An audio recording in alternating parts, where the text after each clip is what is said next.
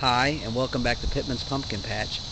It's June 28th, 2011. It's about 8:20 in the morning, and I got up early this morning, about 5 o'clock, because I knew I was going to have this female flower here open up. This is a Big Max variety. And I thought that I was going to come out here and hand pollinate it because I like to do that. It makes me feel a little bit closer to my garden and everything and the fruits that I'm helping to produce. But the flowers didn't open up that early like they did last year. And so by the time they did open up, and I came out here, every 20 minutes and checked on them, and by the time they opened up, well, the bees were already there, and I have a phobia of bees, so I didn't want to mess with them. Okay, so I figured I'd at least do some filming, and I could see bees all around in there, and I got several male flowers from my Howden plant, from the Cinderella, and one from the Big Max that opened up this morning, and they've been all around visiting all the male flowers and coming to the female and everything like that. So hopefully she's going to be pollinated.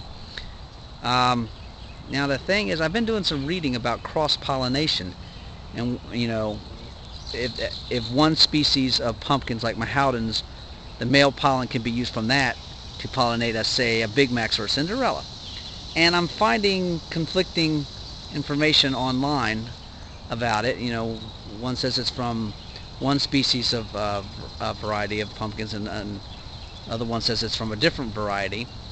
And supposedly what you can do is you can cross-pollinate within the same subspecies, and I have 3 different varieties out here, and like I said, I'm getting conflicting information about, the Howden belongs to which kind, and the Big Max belong to which kind, and so forth.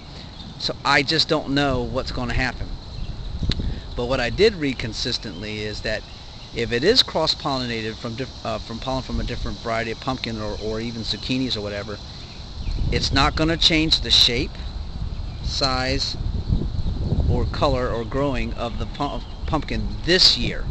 But what it will do, if it is cross-pollinated, you can see those different varieties and different shapes and in next year's crop, but it shouldn't matter this year. So if you don't want that in your plants, then don't use the seeds from this year's crop to plant for next year if you don't know for 100% certainty what pollen was used. Otherwise you just don't know. Okay, so that I have read about, and that's consistent. Okay, so let me show you over here to the male flower on the Big Max, and like I said, it's been visited several times this morning, and there it is right there.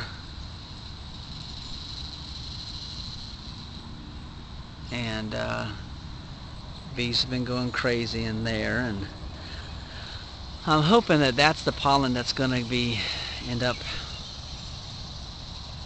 in the Big Max pumpkin, because I just want to keep it kind of pure. Up here is some Howden male flowers that are blooming, and again the bees have been going crazy, and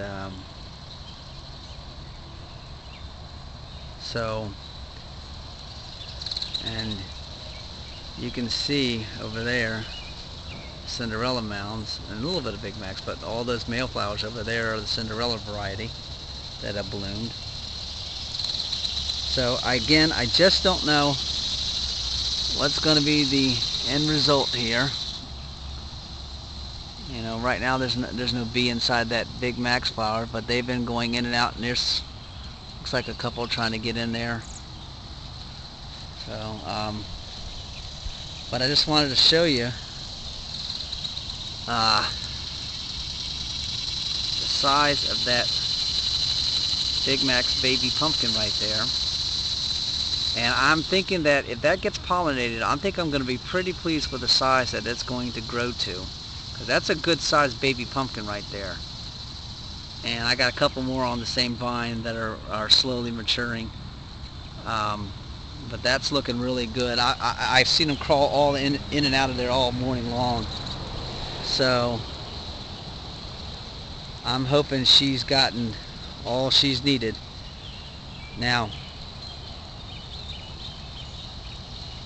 let me show you. Yesterday, I was coming out here to hand pollinate some couple of Cinderella plants, flowers. They were, one of course is right there, and the other is right there. But as again, the bees got to it before I did, so again, I don't know whether anything was successful and everything like that. And it usually takes a couple days, 3 or 4 maybe, to tell whether the plants have really been, the flowers have been pollinated. So this is about a day. This happened again yesterday, so I'm about a day into it, and it looks like those 2 Cinderellas both got pollinated, but I'm not sure. I have the one over there, and that was about 3 or 4 days ago, maybe 5, and I don't know what's happened to that one. There were no male flowers at that time to do any kind of pollinating, so I don't know what's going on with that one. I'm surprised it hasn't shown signs of shriveling up and dying. So we'll see what's going to happen, and I'll know for sure in a few days whether I have pumpkins or not. But I just want to show you all these bees just going around visiting those Cinderella male flowers, and I don't know if bees stop coming around after a few hours or whatnot, but they're just going crazy in those male flowers, and they're so busy at work they're not messing with me, which is a good thing, because again, I'm scared to death of them. So I'd like to see if we can get some